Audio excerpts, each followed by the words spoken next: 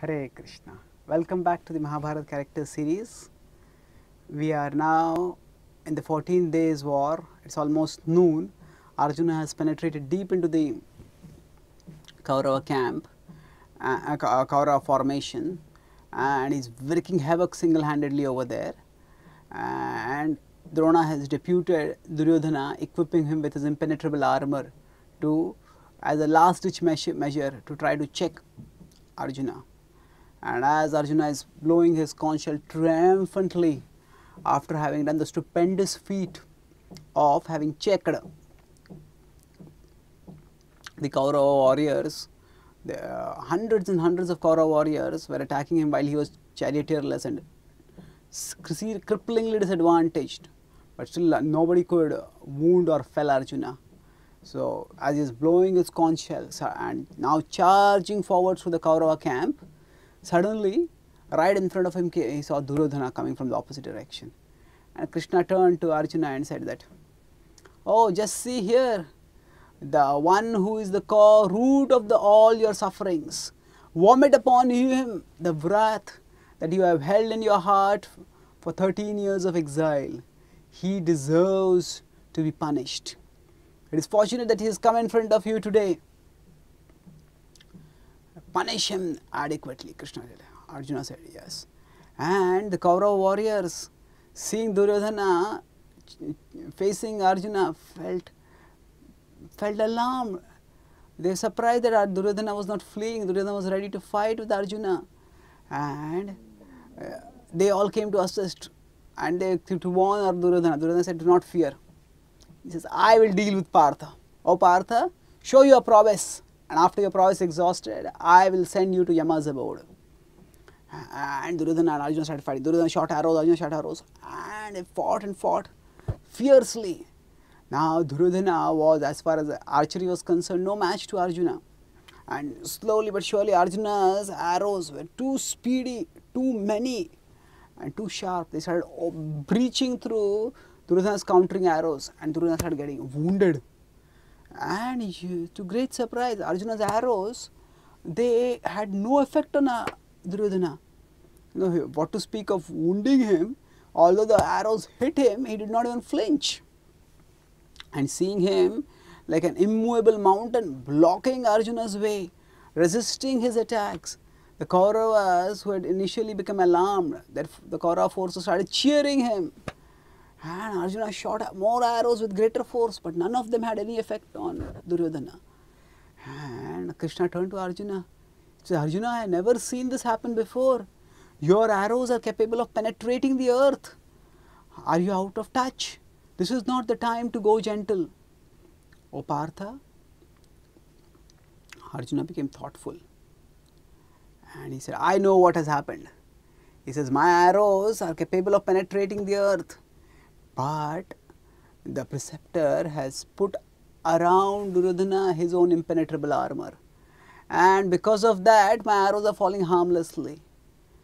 And although he is impenetrable in this armor, still he is a coward.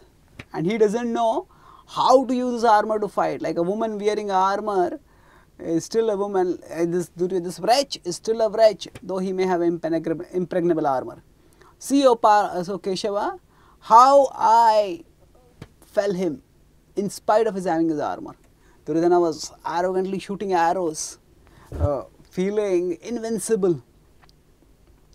And Arjuna took careful aim and he shot arrows straight at the fingers of Duryodhana.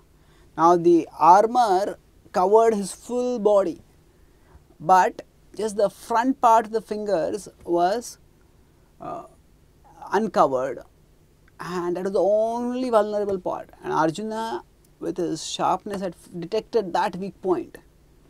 In a war, the strategy is hit where it hurts. Hit where it hurts. And Arjuna took that strategy and he hit Duryodhana. And Duryodhana screamed in pain as the arrows pierced through his fingers into his hands, and he dropped the bow and arrow and started shaking his hands in pain. And seeing Duryodhana discomfited, disarmed, in pain, Krishna and Arjuna laughed and charged past him. So, a devotee may come across what seems an impenetrable barrier, but still by Krishna's grace the devotee finds some way to keep moving forward. Just as the river keeps moving towards the ocean always, some way or the other, up, down, right, left or through. So like that a devotee's consciousness keeps moving towards Krishna. Devotee keeps finding some way to keep serving Krishna always. And Duryodhana was left licking his wounds as Arjuna kept charging ahead. And in the meanwhile, as Arjuna has been blowing his conch shell, Yudhishthira had heard and he started feeling anxiety. Is Arjuna blowing his conch shell to indicate that he needs help? Arjuna had actually been blowing the conch shell to convey his victory against his opponents, but Yudhishthira was anxious and he turned to Satyaki and told Satyaki, it is time for you to repay your debt to your teacher. Please go into the Kaurava ranks following Arjuna and render him assistance. Today is in the greatest need for your assistance. Satyaki was torn. Before Arjuna had departed, Arjuna had told Satyaki, be by the side of the king and protect him. He says Drona had still had the vow of arresting Yudhishthira, and Drona might try something. So be by his side while I am not there to guard him. Satyaki, being conflicted, told his concern to Yudhishthira. And then Yudhishthira said, do not worry, O Satyaki, here there is Bhima and Drishtadyumna, and there are many warriors to protect me. Drishtadyumna is destined to be the killer of Drona. Surely Drona will not be able to break through and come to me through him. And moreover, he will be mostly occupied in defending Karna, in defending Jayadratha as Arjuna charged towards him. So you don't have to worry about me. Satyaki nodded. He knew that if he was asked to go into the military, into the enemy formation, if he did not go, he would be considered a coward. And he, from his heart, also wanted to assist Arjuna. And he charged into the Kaurava formation, and he followed the trail of devastation that was still visible, which Arjuna had brought as he was going through. And he just, now of course it was not just dead corpses, there were Kaurava warriors, and their plan was to trap Arjuna inside. So their formation was still there. Satyaki broke through that formation, and with thunderous speed he charged behind Arjuna, and within an hour or so he reached Arjuna. As Satyaki charged into the Kaurava formation, at that time Yudhishthira was plagued by another anxiety. So Satyaki was also a formidable warrior, but he was still young, and he said that yesterday another young warrior, Abhimanyu, had gone in and he perished. I have sent Arjuna to assist Satyaki to assist Arjuna, but what if Satyaki himself comes in danger? He turned towards Bhima and requested Bhima, can you go in? And Bhima charged, and he was just waiting, itching for a fight. And he broke through, and in a short while Bhima reached by the side of Arjuna and Satyaki. Satyaki and when Arjuna, they had met for the first moment, Arjuna had been concerned initially why Satyaki had left Yudhishthira's side, but when Satyaki explained, Arjuna was delighted, and he told him, good that you are here, assist me, for the task ahead of me is formidable. And as they were talking and charging forward, suddenly they heard the tumultuous conch of Bhima blowing, and they turned and saw Bhima charging towards them, and the Kaurava warriors and soldiers all fleeing or falling around him. Arjuna's face lit up, and he said, oh Satyaki, he says, with you and Bhima by my side, surely victory is guaranteed. The Kauravas will not be able to resist my attack. And together these three Maharathas started charging into the Kaurava camp.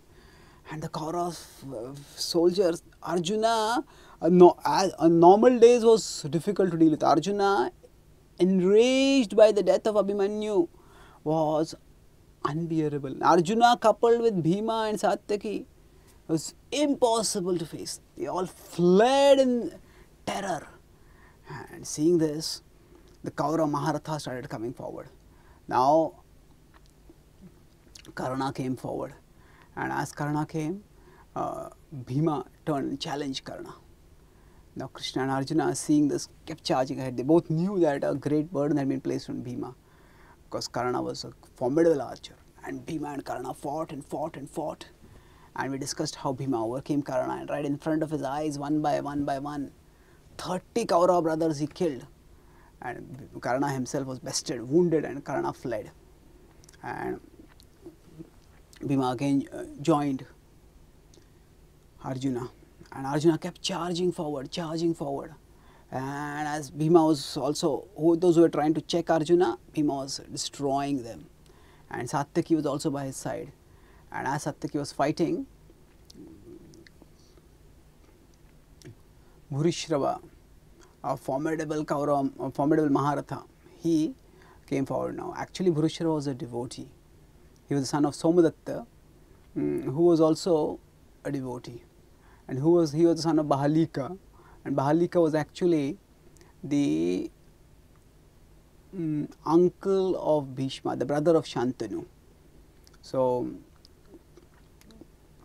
now Bhurishrava and Satyaki started fighting, and they fought fiercely. It was a battle in which neither of them seemed to be getting the upper hand. And finally, their attack was so fierce that both their chariots got destroyed. And they got off the chariots, and then they charged towards each other, started fighting with maces, and then the maces broke and they started fighting with each other, wrestling, fist with their fists, beating and pounding each other. And as they fought and fought, slowly Satyaki started tiring. It had taken a superhuman effort to break through all the Kaurava formations and come by the side of Arjuna. And after that superhuman effort, his bodily strength started weakening. And seeing him weakening, Bhurishrava increased his effort and started beating and pounding Satyaki. And as he pounded, Satyaki, blow after blow after blow fell on Satyaki. Satyaki fell on the ground unconscious. And Satyaki reeled unconscious on the ground. Bhurishrava took a sword. Actually, he caught Satyaki and dragged him along the ground, kicked him. These two had a history behind them. Long ago in a Swayamvar, Satyaki's father Sini and Bhurishrava's father Somadatta had a battle among themselves, and at that time Sini had defeated Somadatta, and he had defeated him, kicked him and dragged him along the ground. So at that time Somadatta had performed tapasya, and by worshipping the gods he had got a blessing that his son would met the same treatment on Sini's son. So now Bhurishrava did what was ordained, and as Satyaki was senseless, Bhurishrava picked up a sword and he raised his hand to lop off the head of Satyaki. And as Arjuna was engaged in his own fight, Krishna was not only expertly driving the chariot, but Krishna was also keeping an eye on everything. And Krishna alerted Arjuna, just see, Satyaki is in mortal danger. He is fighting, risking his life for your sake. It behooves you to save him. Arjuna turned around and saw Bhurishrava had raised his hand up, about to kill Satyaki. Immediately Arjuna took a sharp arrow and discharged it, and the arrow went with blinding speed, and the arm that had been raised to kill Satyaki, that arm was lopped off. The sword was still in the hand, and with the sword the hand fell down. Bhurishrava was shocked. He said, who could have done such a despicable deed without warning a warrior, just attacking him and lopping off his arm like that? Who could have done such a brutal thing? He looked around and he saw Arjuna in the distance watching him. He says, oh Arjuna, I am shocked that you could have done such an egregious violation of the Kshatriya codes. I was in combat with another person, and without warning you attacked me. Where did you learn such foul tactics? Was it from Pandu, or was it from Bhishma, or was it from Indra? I don't think any of them would have taught you this, because they all know the codes of conduct for Kshatriyas. I think the person who must have taught you this is Krishna, because the Yadus are known to be evil-minded, wicked, cunning dynasty. And Arjuna, you have become spoiled by the association of Krishna, and because of this you have done such a vile deed. Indeed, your name was spoiled forever because of the way you attacked warrior without warning him. So Arjuna remained grave and he said, "Oh Bhurishrava, it is clear that as the body weakens, even one's intellect also weakens. And that's why you are chastising me for no fault of mine." He said, "You were attacking and killing a warrior who was unconscious, unprepared for your attack and who was senseless. As you were about to attack and kill someone, I have done the same thing to you." He says, "I have taken a vow that as long as I am fit, I will always protect my dependents." Satyaki was risking his life fighting on my behalf, and it was my duty to protect him. As Bhurishrava got up angrily, enraged at what he felt was a colossal injustice, his one hand was gone off, but when he heard Arjuna's words spoken without malice, he fell on his knees. And Arjuna continued, "Bhurishrava, tell me, what would you have done if you were in my situation and your dependent was senseless and was being killed like this?" As he heard Bhurishrava heard Arjuna's words, he realized the truth of those words, and he knew that the arm cut off, and already he had a fierce fight with Satyaki, in which also he had become somewhat wounded, and the arm wound was severe, blood was just gushing out. He knew that his life was ending. So with difficulty with his left hand, he took arrows, he placed them on the ground and he made them into a makeshift seat, and he positioned himself on that and entered into mystic trance, determined to leave his body in trance. And Arjuna told Bhurishrava that, "Oh Bhurishrava, you are the respect and affection I bear for you is the same as I bear for my own brothers. You have led a virtuous life. Go now to heavens and attain the fruit of your virtue." Krishna was right next to him, spoke to Bhurishrava. He said that, "You have led a life of sacrifice and virtue, and you have worshipped me too." He says, "Therefore, assuming a spiritual form like mine, go to my supreme destination, which is sought for even by Brahma." He says, alighting on the back of Garuda, you will now ascend to that eternal abode. Thus he was blessed by the great devotee Arjuna and by the greatest Lord Krishna. And Bhurishrava closed his eyes, and in trance he left his body.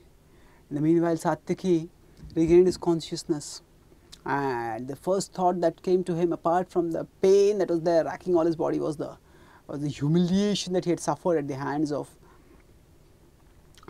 Bhurishrava. He had been kicked and dragged like an animal. So a rage burst out of him, and when he saw Bhurishrava sitting weaponless, motionless, he immediately grabbed a sword that was lying over there and charged towards Bhurishrava.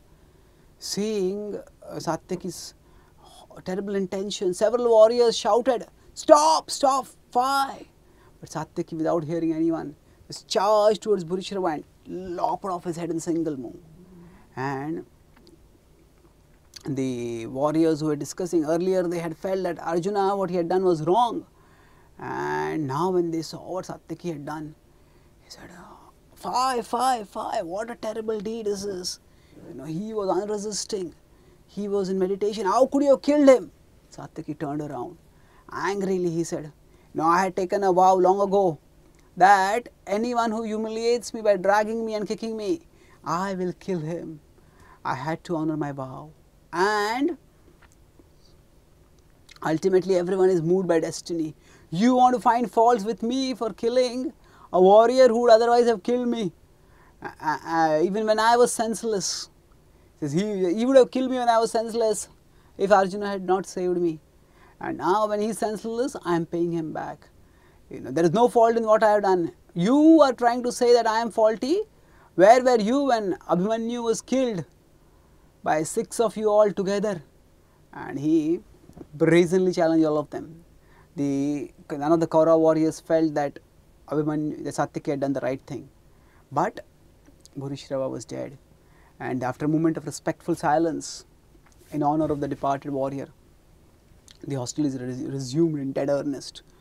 And Krishna told Arjuna, Arjuna, there is no time to waste, charge onwards. And Arjuna went forward. In the meanwhile, Duryodhana was horrified as he got the news 30 of his brothers had been killed.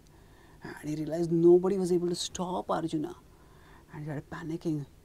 He started wondering, what should I do? And as he looked at the sun, he saw the sun was nearing the horizon. He felt that still there was hope. If one mighty effort was done, if all the Kauravas charged combinedly towards Arjuna, surely he will not be able to penetrate and reach Jayadratha in time. With this plan, he arranged, and Ashwatthama and Kripa charged on Arjuna from the two sides. And Duryodhana, still wearing his impenetrable armor along with Karna, attacked him from the front. And Shalya issued a challenge from him from the rear, shooting hundreds of arrows of him at the same time. Arjuna, being attacked thus, would have been hemmed in, but he had two competent assistants. So Satyaki took on the challenge of Shalya, and he also, along with him, Vrishasena was also there, son of Karna, and Satyaki took on both of them. And from the front, Bhima took on Karna, and Arjuna checked everybody else and kept charging forwards. He knew there was no time to lose, and Arjuna was fighting so forcefully that it was impossible to check him. Drona was there in the last line of command as Arjuna kept breaking through the Kaurava formations and coming close, close, close. Now he could see Jayadratha's standard. He could see Jayadratha also. And knowing that the day was ending and his quest was also ending, he charged forward. Drona, realizing that things were desperate, he got several Maharathas. His son, Ashwatthama, Kripa, Shalya, Karna, Duryodhana, all of them attacked Arjuna. And so severe was the attack that there was practically a dark, dense, blinding cloud of arrows all around Arjuna. Arjuna was so hemmed in totally that he could not even see Jayadratha, although Jayadratha was within seeing distance. Arjuna was countering all the arrows with his full skill and zeal. But time was rushing away. Arjuna started despairing. So close, yet so far. And he realized that the sun would set and he will not be able to reach. As he was despairing, Krishna recognized the predicament of his friend. And he immediately summoned his Sudarshan Chakra. As that chakra came, Krishna discharged that chakra. And he discharged the chakra not at the Kauravas to kill them. He wanted Arjuna to redeem his vow. And he knew that Arjuna could do it. So rather than sending the chakra at the Kauravas, he sent the chakra high in the sky and it covered the sun. And there was an artificial eclipse created. As the darkness spread on the war field, suddenly it had almost come close to twilight, to sunset, and the Kauravas thought that the sun has set, and they started celebrating jubilantly. He says, oh, Arjuna is dead, Arjuna is dead. He has failed to fulfill his vow. And Jayadratha, who had been beside himself with anxiety throughout this long day, he started coming forward and started jeering Arjuna. He said, oh, Arjuna, you are going to kill me? Now you will die. I will light the funeral pyre and you will ascend in it. As he was mocking Arjuna like this, Arjuna flummoxed, put his bow down. And as he lowered his bow, Krishna told in an urgent voice to Arjuna, Arjuna, there is still time. Place your best arrow on your bow, imbue it with the Brahmastra, and shoot it at Jayadratha. And Krishna further warned that Jayadratha has been given a benediction by his father, who has worshipped the gods, that anyone who causes Jayadratha's head to fall on the ground, that person will kill. His own head will crack into 1,000 pieces. Vidakshatra, Jayadratha's father, is doing austerities. It's Samant Panchak. So shoot the arrow in such a way that Jayadratha's head will go to Samant Panchak and fall in Vidakshtra's lap. Now when Arjuna was told by Krishna, shoot the arrow, now it was again the Kshatriya codes to shoot the arrow after the sun had been set, and that's why the Kauravas had lowered their guard. But Arjuna did not question. Arjuna knew Krishna must be having some plan, and he obeyed. He put the bow on the arrow on the bow, and he aimed. And as Arjuna was aiming, Krishna removed the Sudarshan Chakra, and the last remaining rays of the sun started streaming across the battlefield. And right in front of the eyes of Duryodhana, Drona, Karna, Ashwathama, Kripa, Shalya, Dushasana, Arjuna's arrow sped through the sky with blinding speed, went and hit Jayadratha on his head, and his bejeweled, crowned head sped through the sky, disappearing far into the horizon. It went and fell on the lap of Radhakshatara, who was deep in meditation. Shocked to see something on his lap falling suddenly, he opened his eyes, and when he saw that it was a bloody head, he knocked it off his lap.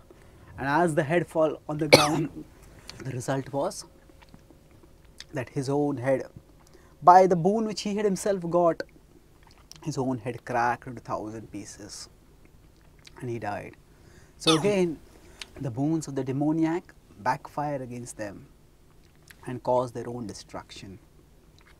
The Kauravas wailed in sorrow, realizing that the darkness had been Krishna's trick. They knew that Arjuna had redeemed his vow, and they had first suffered their worst reversal.